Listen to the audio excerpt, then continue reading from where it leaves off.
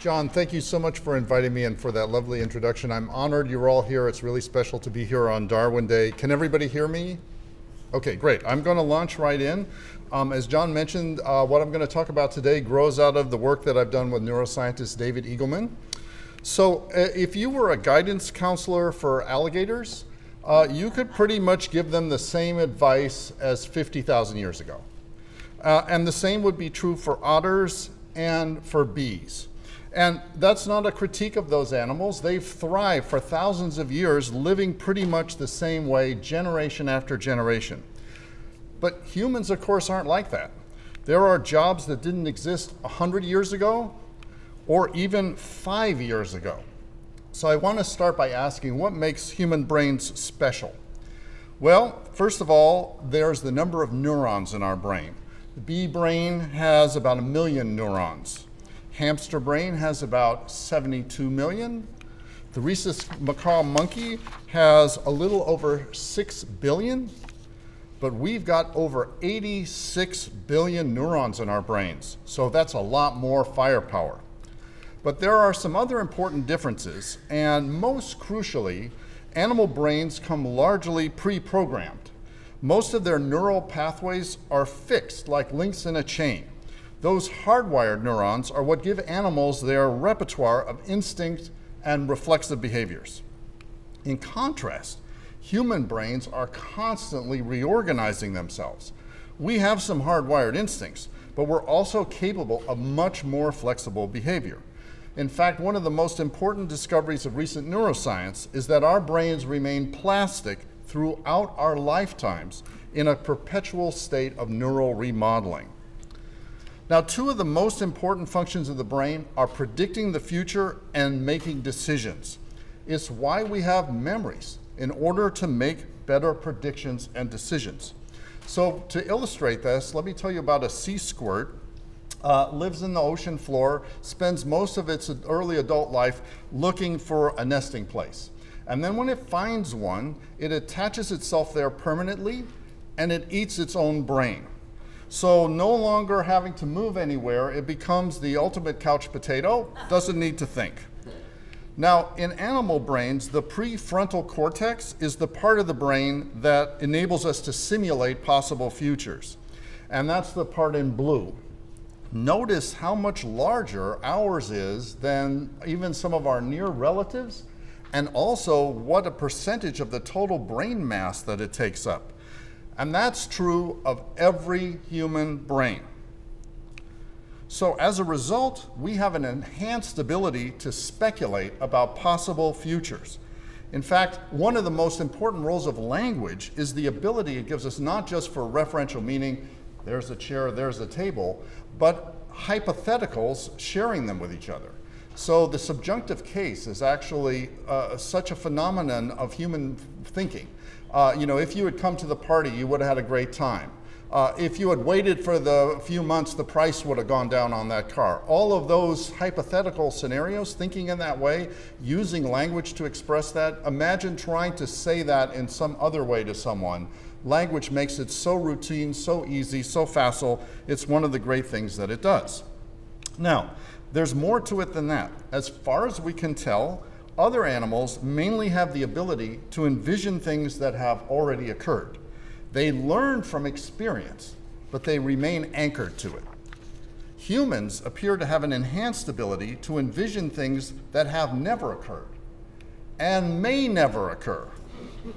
So imagination can be thought of as predicting something that has never happened before, and creativity as making it come true by human hands.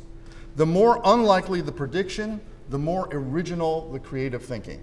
And no other species seems to be able to unmoor itself from reality like we can and project into the futures things which have never happened. Shakespeare's Macbeth offers a kind of a metaphoric illustration of this. In the middle of the play, an apparition tells Macbeth that he'll never be defeated as long as the forest around his castle doesn't move. So at first, Macbeth thinks, well, great, when do forests ever move? I'm set for life. But then his enemy Malcolm instructs his soldiers to cut down the trees in that forest and shield themselves with them as they march on the castle.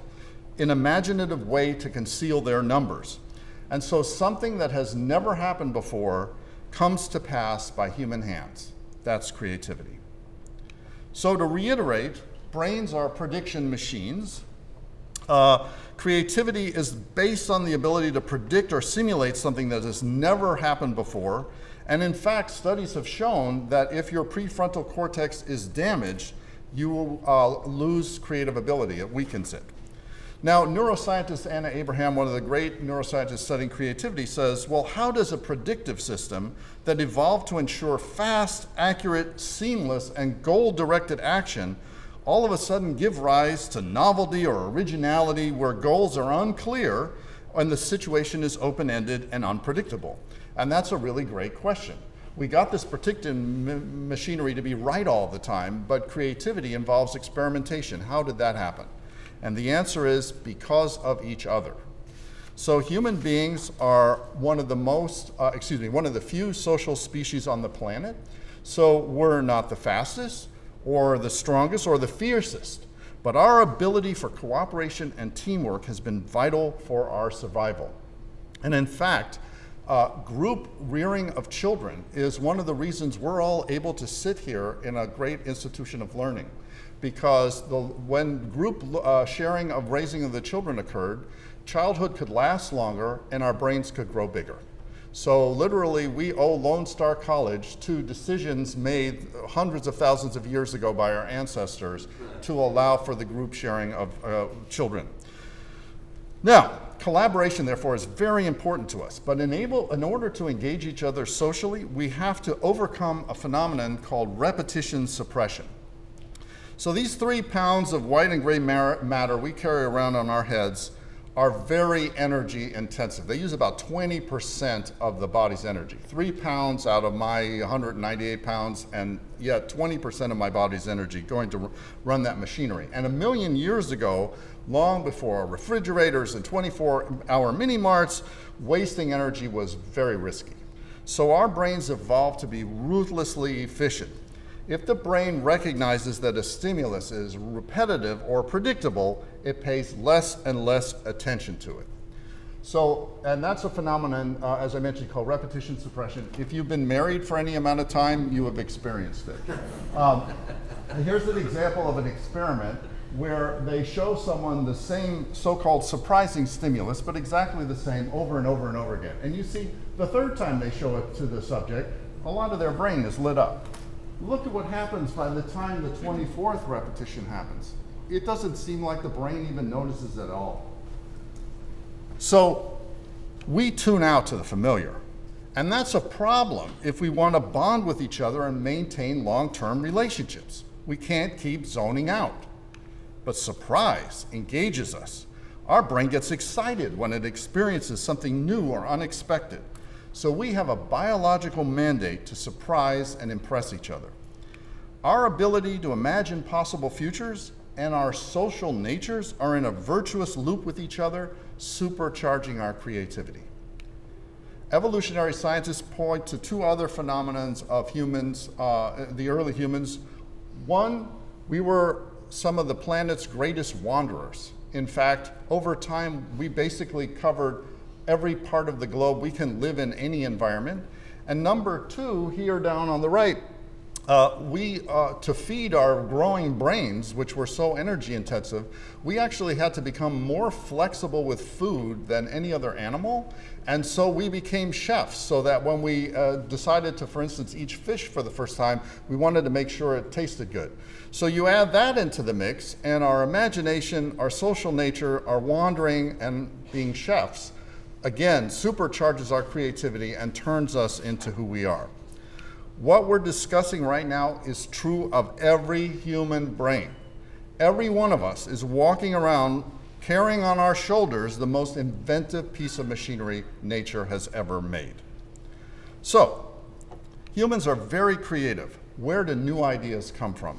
And I want to start with a little bit of theater improv. Forgive the quality of the clip, it's pulled from YouTube, but it's an example of what scientists often look to as very spontaneous, unfettered creativity. It's from the show, Whose Life Is It Anyway?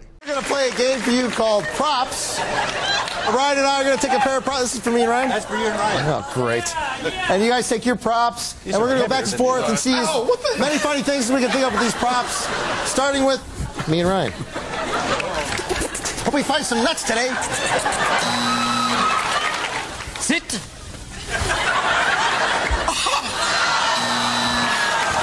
Riddle me this.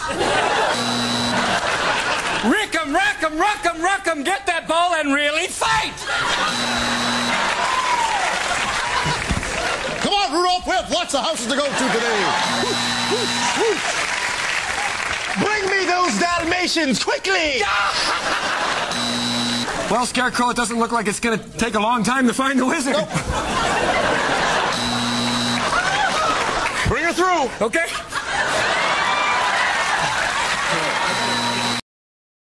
So let's think for a moment about what we saw. Everything that they were doing, as spontaneous as it was all riffing off the familiar. We had a car wash, we had 101 Dalmatians, the Wizard of Oz, etc. So that's a way of illustrating that all creativity is based on prior experience. Look at any invention closely and you can see its family tree. Every new idea comes from a lineage. Now, 2 recent medical cases are instructive about this. Lonnie Sue Johnson was a very successful graphic designer. She did a lot of covers for the New Yorker magazine. And in midlife, she was stricken with brain encephalitis, which destroyed her long-term memory. And as a result of that, she still wanted to be creative, but her memories being so impoverished, she was no longer able to do it, except for word puzzles, because her language center of her brain was the only part of the brain that was unharmed. So that's an illustration of how much we have to draw on our resources of knowledge and experience in order to create. And then there's the story of Susie McKinnon, who has a very rare genetic disease. She cannot create biographical memories. So she lives in a 15-minute slice of the present. She can't remember her childhood, ever going on vacation. Her husband says they're very happily married because she never remembers that they argued. And for our purposes, what's interesting is that if you ask her, like, where would you like to go on vacation next? She doesn't understand the question. She doesn't know how to answer. Thinking about something in the future makes no sense to her. Again, without memories to draw upon, there's no way for her imagination to function. So, human creativity consists of cultural strata, with each generation building on precedents. For instance, here is Picasso's take on Delacroix's painting The Women of Algiers, and Lichtenstein's take on Picasso. And culture is fundamentally such a fantastically important thing for human beings. First of all, it keeps us from having to reinvent the wheel with every generation. We pass on knowledge, but even more importantly, we get to build on it. And one of the cool things about culture very often is it still preserves the past while it allows for the derivations to come into being. So as an example, let me play you this.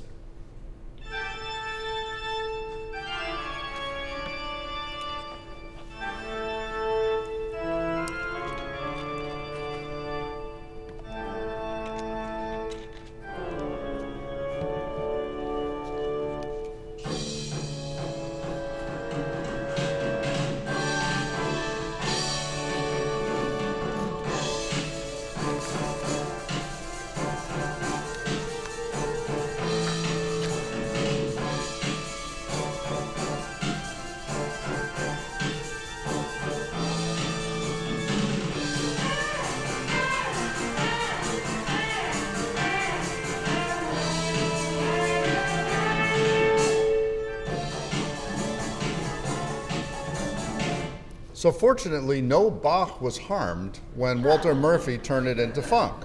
And so that's what culture does so beautifully. We still have Bach, but also we have something that came out of the Bach. So if all creativity comes from prior experience, how do new ideas evolve? And in our book, David and I put forth an argument that in creating new derivations of existing things, our brains rely on 3 basic cognitive tools, as John mentioned: bending, breaking, and blending. In bending, an original is twisted out of shape or transformed in some way. In breaking, a whole is taken apart and something new is made out of some or all of the pieces. And in blending, two or more sources get merged. Bending, breaking, and blending, working together, enable us to draw on our experiences to imagine things that do not exist yet. Now, a lot of time creativity is hidden from us and even inaccessible. Think about an iPhone. It takes a special screw called a pentalobe, which you have to get directly from Apple in order to open it up and see all the creativity that's on the inside.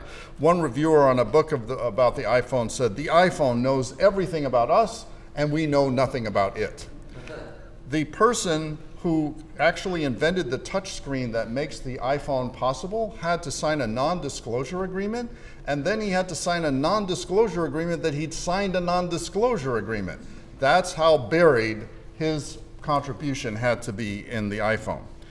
One of the greatest cultural contributions of the arts is that they take the creativity that is often hidden around us and they put it on display. They expose the innards of the creative process.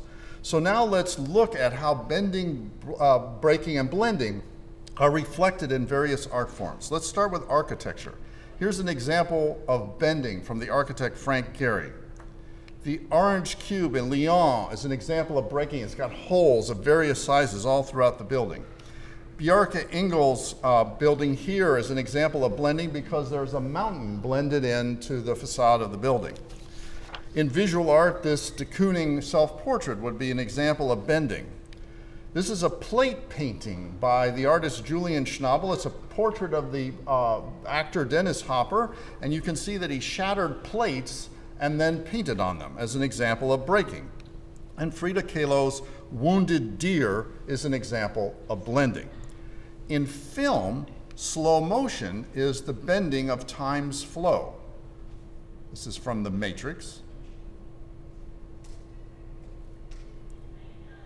Jump cutting, so editing out segments of something that's happening chronologically in order to speed up the action, that's an example of breaking. So we're going to watch a clip from the movie Spider-Man where they're going to rob a bank in the basement and escape off of the roof in a helicopter in 15 seconds thanks to breaking time's flow and editing out a lot of the action. Here we go.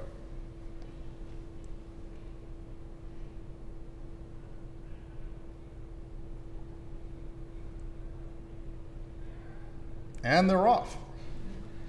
And double images are an example of blending. This is an experimental film by Magali Charrier.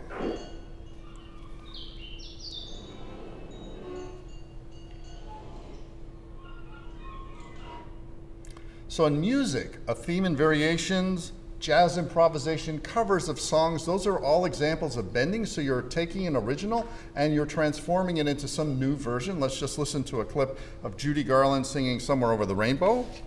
Somewhere over the rainbow, way up high. Here's the Bourbon Street Stompers version. Somewhere over the rainbow, way up high. And second edition. Over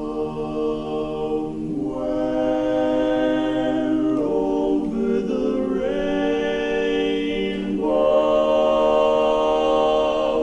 way up high. And is there ever an end point to this? Is there ever a point where you say, okay, that's the last variation anybody's ever going to write on Somewhere Over the Rainbow? And the answer, of course, is no. That's the amazing thing about human creativity. There is no end point. Fragmentation of a theme is an example of breaking. So we're going to listen to the opening of Beethoven's Pastoral Symphony.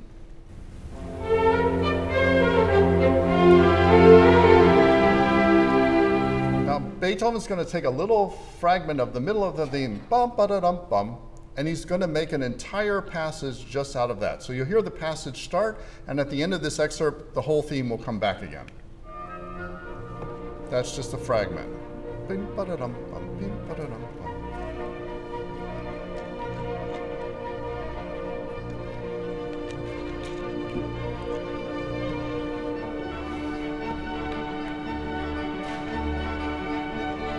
Still just the fragment.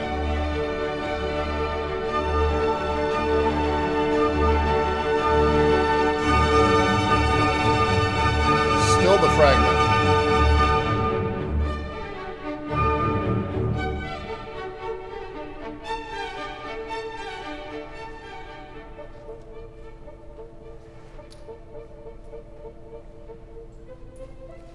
And now the whole theme again. Playing two or more themes at the same time, which is called counterpoint, is an example of blending. So here is a theme from Prokofiev's Lieutenant Kijé.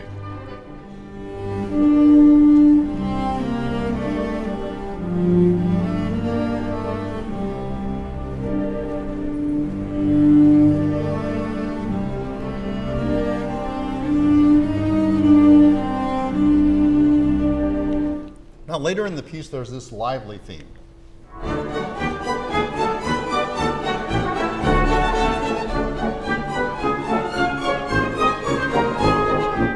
And then those two themes are combined.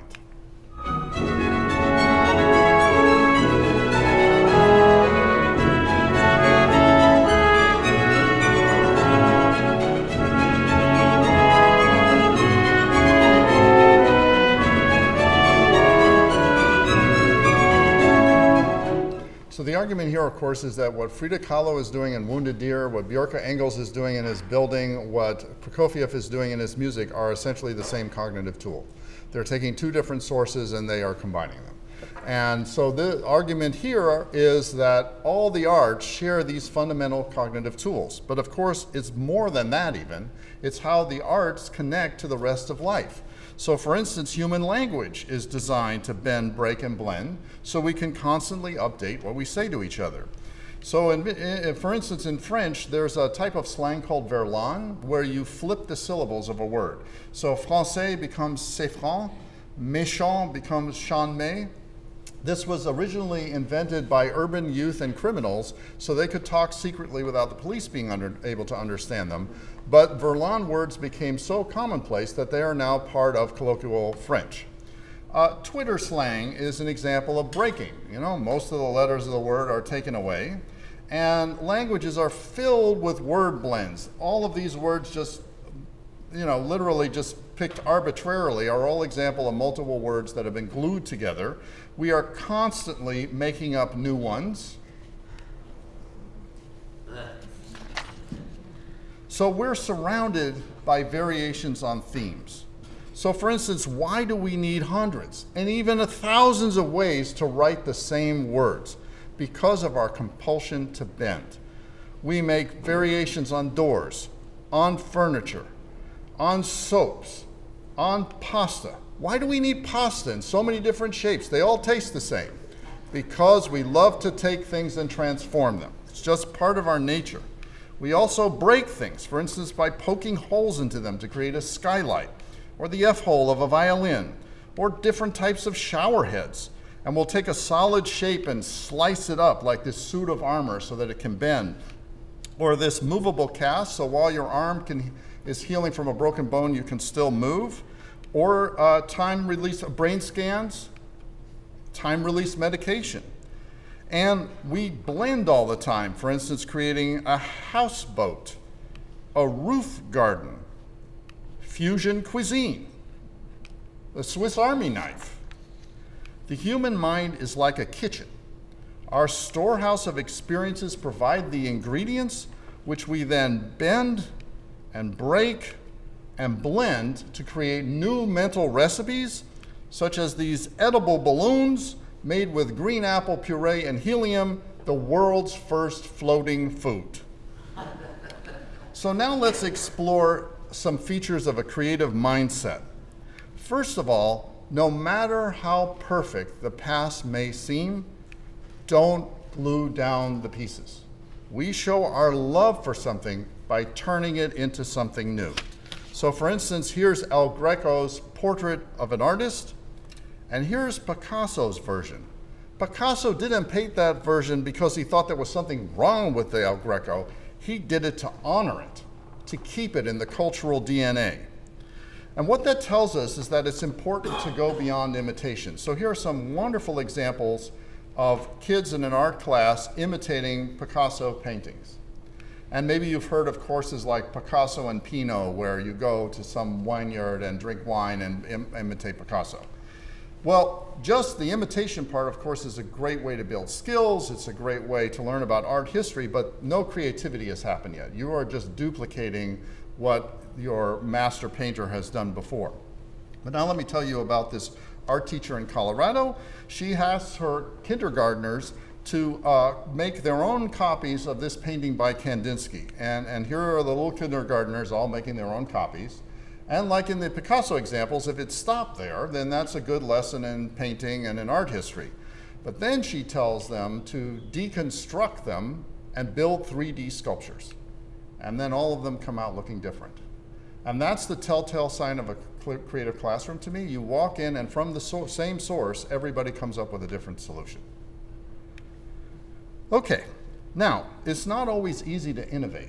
And why? Because brains, in an effort to be efficient, tend to follow paths of least resistance.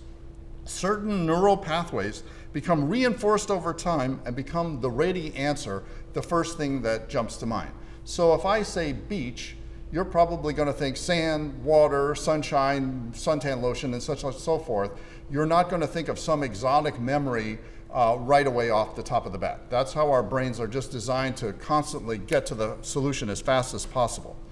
But it's hard to create a surprise by following those paths of least resistance. So innovation requires stepping off of those well-worn paths and exploring the brain's vast forest of connectivity. And the way you do that is by proliferating options, by searching out more than one solution to a problem. So here is Manet's famous painting, Le Déjeuner sur l'herbe, and here are 5 of Picasso's nearly 200 variations on the Manet. An incredible example of proliferating options. And this is something we can all practice. So for instance, in a classroom in Pennsylvania, there's an art teacher who shows her students a huge number of ways of painting an apple, to show them that there's not one solution to painting an apple, there's all sorts of a variety of ways. And then at the end, she invites them to create what she calls anything apples, where they can do it any way that they want. Now, there's another twist to proliferation. It's hard to find the sweet spot between novelty and familiarity. So if you stay too close to the familiar, the risk is you might get passed by. So Blockbuster at one point had 9,000 video stores around the country. It pioneered the software to make sure that the best-selling titles were always in stock. That was their great innovation. So you drove to your Blockbuster and they had Mission Impossible 3 there on the shelf when you wanted to watch it. But as we know, they didn't anticipate the rise of streaming video, so they held on to the right answer for too long. And now there's one Blockbuster left, I think it's in Oregon. They got totally passed by. But on the other hand, if you wander too far from the familiar, the risk is you may fail to find followers. So, here's a QWERTY keyboard. And of course, we're very familiar with that layout. Why are the keys laid out that way? Well, because a long time ago when people were using manual typewriters, letters that were typed one after the other that were too close together would jam. So if, let's say, S and T were right next to each other and you did the word stop, the S and the T often would get stuck together and you have to take time to pry it apart. So the person who designed the QWERTY layout tried to separate letters that tend to happen very often one after the other. Anybody use a manual typewriter anymore? We all use digital keyboards. Jamming is not an issue, right? So people have come up with designs like the so-called KALQ keyboard, which is optimized for thumb typing. Anybody ever heard of that? We are so ingrained in the QWERTY keyboard that even though it's not necessary anymore, we are not moving away from it. And so that's an example of going just too far from the familiar. So as a creative person, how do you handle that dilemma? Stay too close, you might get passed by. Go too far and people may never follow you. And the answer is you go different distances from the familiar, and you proliferate not only by iterating things that are similar to each other, but by taking them different distances from the community standards. So for instance, this is the clothing designer Iris van Herpen, and she's got ready to wear clothing you can go into a store and buy. But she's also got this far out haute couture. Car makers, of course, are constantly updating their current models, but they're also thinking ahead into the future with concept cars. Timex will upgrade their classic watches. They'll keep up with current trends with fitness watches, but they'll also explore far out ideas like the time at your fingertips watch, which fits on a fingernail. Going different distances is even a strategy in football. So sometimes coaches create variations on familiar plays. Repositions and sets up in the slot to the right. They go right to the air and the pass is caught by Nelson Aguilar. But they'll also try for the element of surprise more far out ideas like the Philly special in Super Bowl 52. This could decide the game. 4th and goal. And they're going to snap it, and it's Trey Burton who throws caught. Foles, touchdown. What a play call by Doug Peterson. This play call has a chance to be remembered as one of the all-time greats, just going for it. Okay, so now I want to just play for you something from a class that I teach on creativity at Rice. I give an assignment where the students are asked to do a theme and variations on a poetry reading. And they pick their own source poem, and then they create a series of 4 variations. But the idea is that the variations should get farther and farther away from the original. Let me show you an edited version of one student's work. If your house is a dress, it'll fit like Los Angeles. Red sun burning west, deserts, fields, for certain it will. Drape even a boy, no less. Boy in disrepair, wandering from shore to crest. If your house is a dress, it'll fit like Los Angeles. Red sun burning west, desert, field, for certain it will. Drape even a boy, no less. Boy in disrepair, wandering from shore to crest. If your house is a dress, it'll fit like out Los Angeles dress. Red sun burning.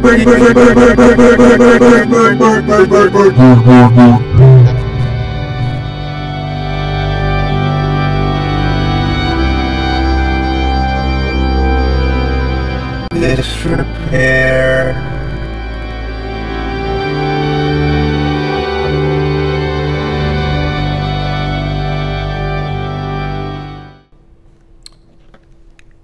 So, I feel emphatically that every aspect of creativity, from the cognitive tools to the mindset, can be taught, nurtured, cultivated in every single person.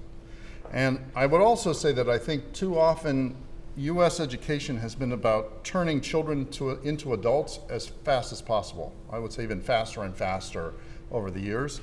And maybe we should take a lesson from our distant ancestors and try to have childhood last as long as possible. And part of that is encouraging creativity, especially in a low-risk environment.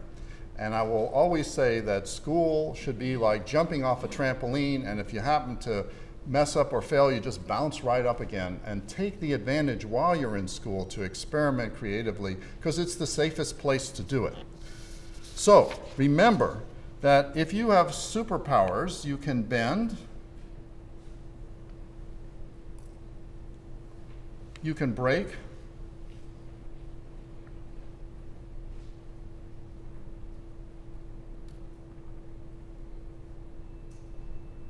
and you can blend.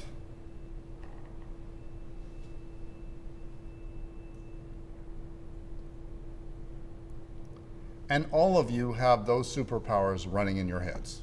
Thank you.